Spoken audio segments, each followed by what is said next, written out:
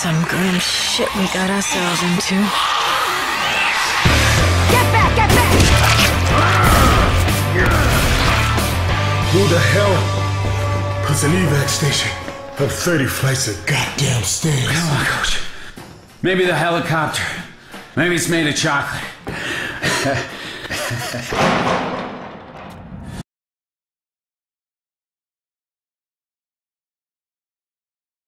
Okay, so today I'm going to be showing you a program called Game Booster, made by IObit. It's basically a program that allows you to speed up your games by ending background processes, which is really nice because it clears up some of your RAM and your CPU. My CPU is kind of high right now just because I'm running this video cam software. But anyways, we got to download. So first you're just going to go to iobit.com/gamebooster, or you can just search Game Booster in Google. I'll include the link in the description.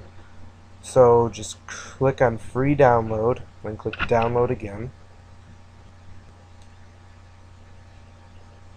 and it should pop up with a save file. So just save the file and then run it and follow the installation process.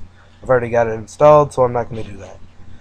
So basically, if you take note of my RAM and CPU, they're rather high right now for running games. So if you just click to boost, this will lower your RAM and CPU. My CPU is gonna stay the same just because I'm running this once again. So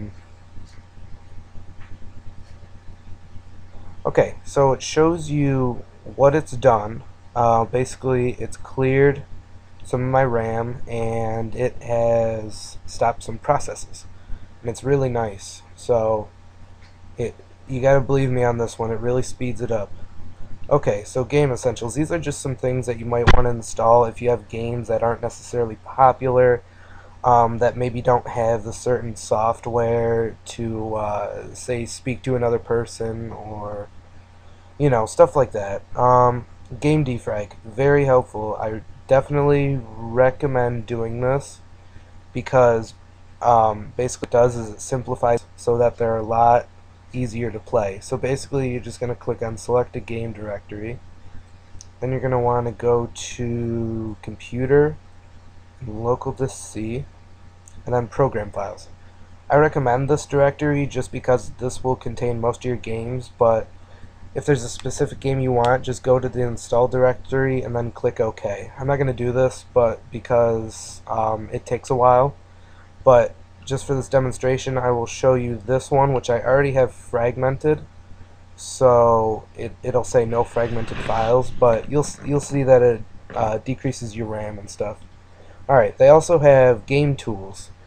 Basically this will allow you to set defaults for your game, and what I like is that it has adjust power setting, and Game Booster has already installed a gaming mode power plan, which is basically a power saving plan while playing video games, and it only uses the essential power to go towards your gaming. So that'll just be mostly internet. Okay, so that's pretty much it.